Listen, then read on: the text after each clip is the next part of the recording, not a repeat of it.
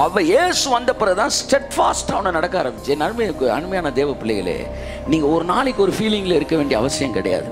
இதுதான் bottom line of my message. ஒரு நாளைக்கு ஒரு ஃபீல்ல நீ இருக்க கூடாது. கரங்களை தட்டி கத்தாண்டி சொல்லுவோம்.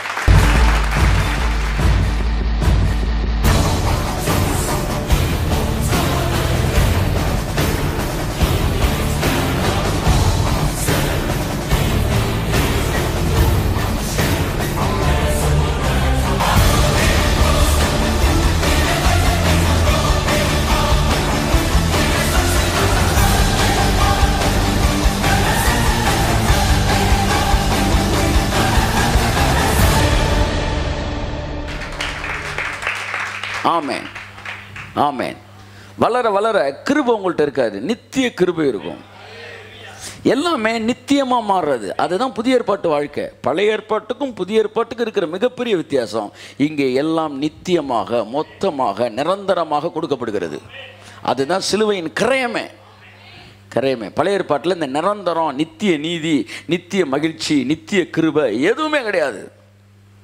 சிலுவையில் நித்தியமான நித்தியமே அவர் வந்தார் பாருங்க. அதுக்கப்புறம் தான் சத்தியம் வந்த அப்புறம் தான் நித்தியம் வந்துச்சு.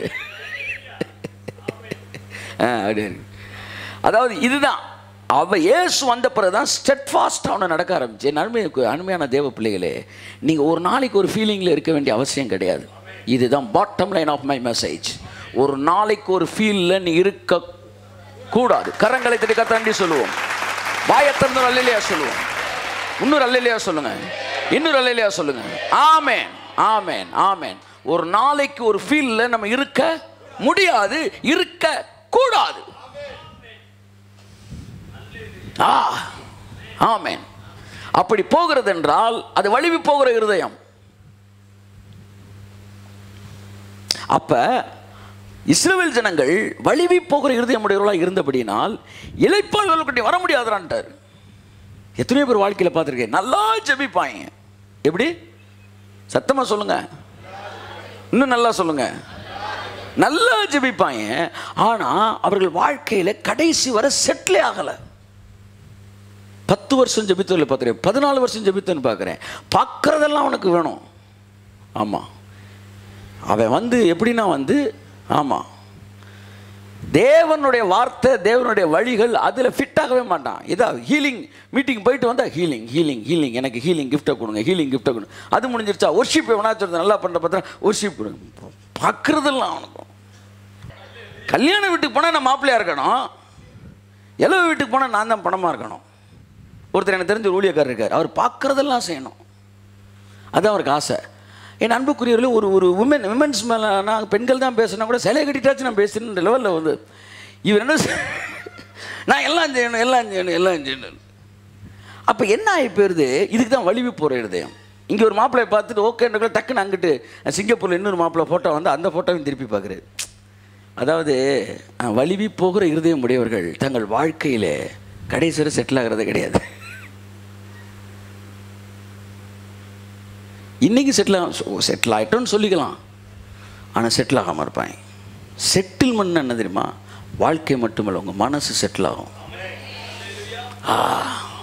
அதான் காட்ஸ் வில். அந்த செட்டில்மெண்ட்டில் இருக்கிறது தான்.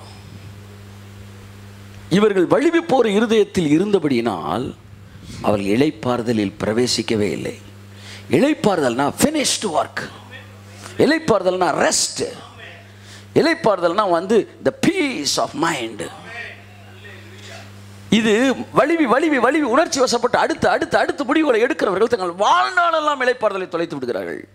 ஆனால் இணங்கி போகிறவர்கள் கையை தட்டுங்க. அவருக்கு இணங்கி போவது தவறல்ல. பெருந்தன்மையையும் கோழைத்தரத்தையும் நீங்க புரியாம குழம்பிடக்கூடாது. மன்னிப்பது என்பதும் இறங்கி போவது என்பதும் கோழைத்தனம் அல்ல, பெருந்தன்மை. அந்த பெருந்தன்மை எல்லாருக்கும் இருக்காது, உங்களுக்கு இருக்கு. முன்னால் நீங்கள் பாக்கியவான்கள். ஆமென்.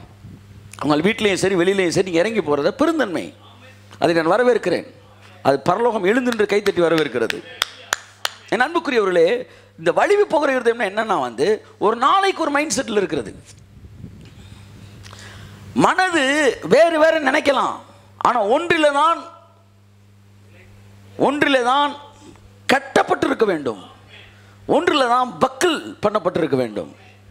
அதான் நான் சொல்றேன், எத்தனை எண்ணங்கள் வரலாம், தப்பு இல்லை, அதை பற்றி பிரச்சனை இல்லை. ஆனால் நான் இணைக்கப்பட்டிருக்கிறேன். கரங்களை திரி கர்த்தருக்கு நன்றி சொல்லுவோம். இணைக்கப்பட்டவன் ஆசீர்வாதம்.